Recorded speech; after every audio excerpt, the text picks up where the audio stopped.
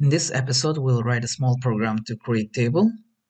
Okay, so going back to our, let's call this table, and we'll create table SQL command.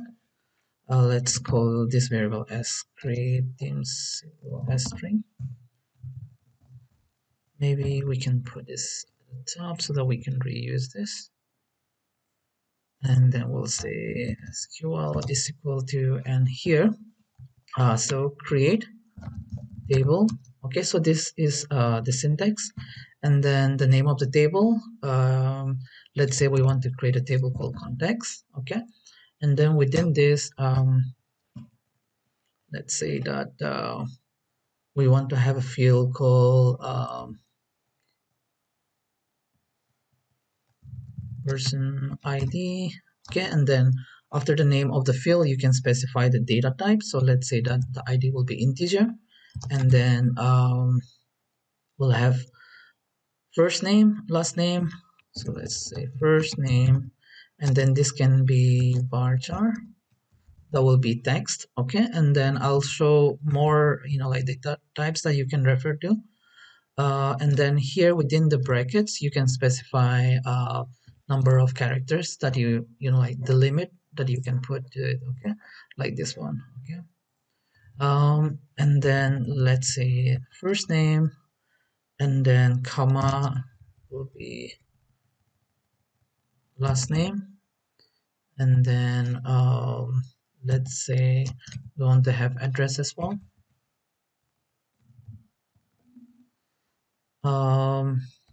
Maybe city,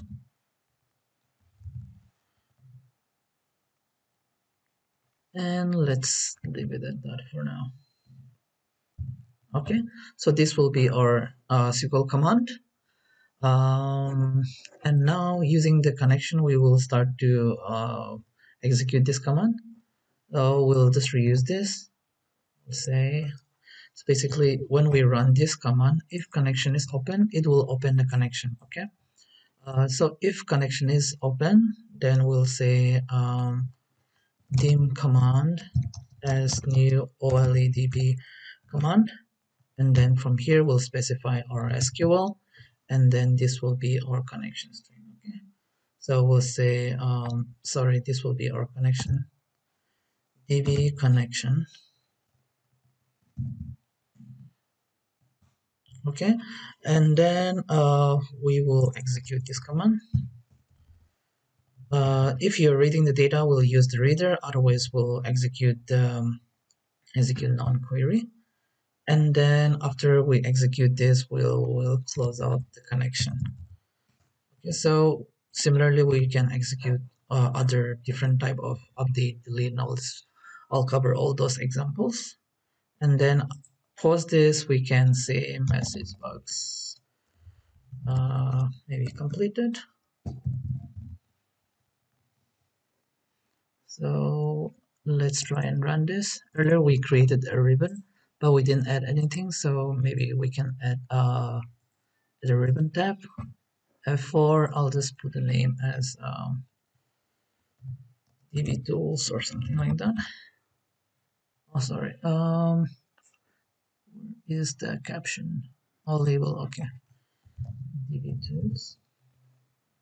And then from tools, we'll first grab and bring in the groups.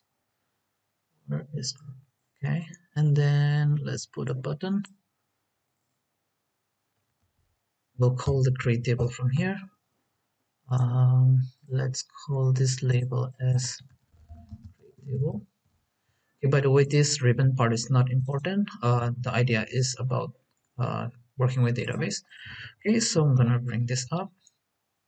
Let's see if this works. Okay, so here is our ribbon.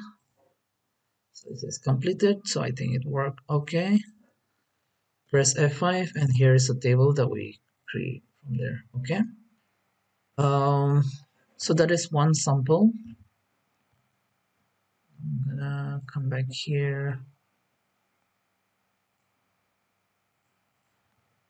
Close this. and this is all for now.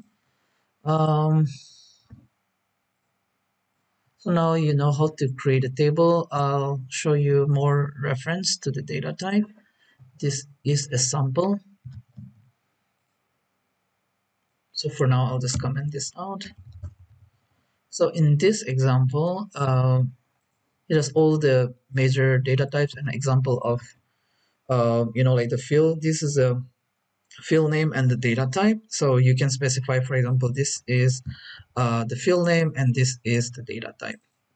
And then you can also specify, the constraint here. This one is the primary key, which is being set up from here. Okay. And then to the to the specific field, you can also specify what sort of data it's going to include. And then this will be the name of the table, which we already covered here. So if you need a reference, you'll find this in the video description. Okay. So again, all the field names, data type. If you want to set a constraint, then you can use this syntax or SQL as your reference. Okay, so let's go ahead and create this table to. Um, we'll just say the table 2 for this one. I hope there's no table 2. Yep. So let's try and run this one. I'll press Shift F5. Okay, so it's completed. Here's our table 2, and then if you go to design mode, you'll see this is primary key.